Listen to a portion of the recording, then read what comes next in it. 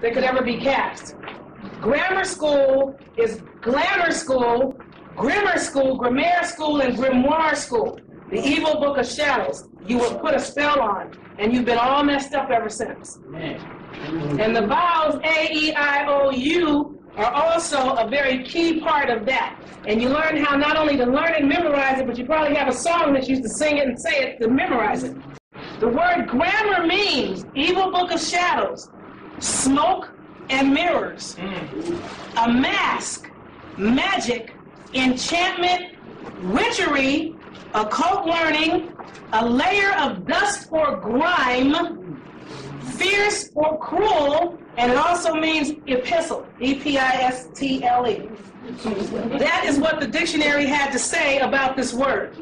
The dictionary that I like the most is the Random House College Dictionary, not Random House Webster's.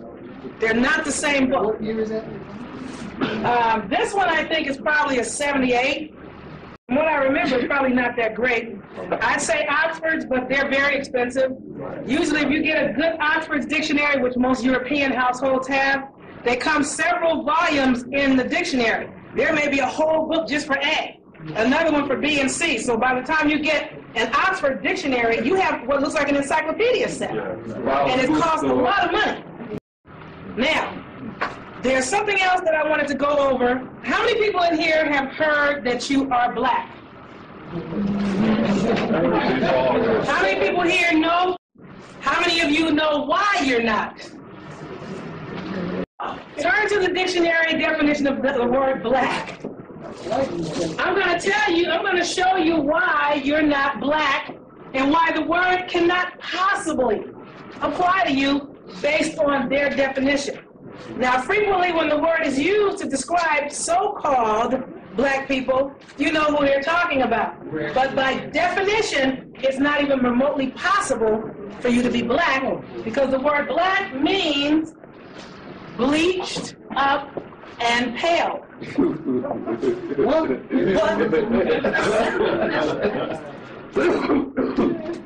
It also means bleak.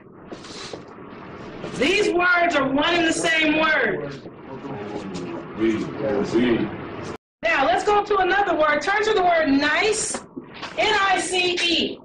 How many of you, when someone tells you, you know, it was really a pleasure meeting you, you're very nice, you think they said something good to you?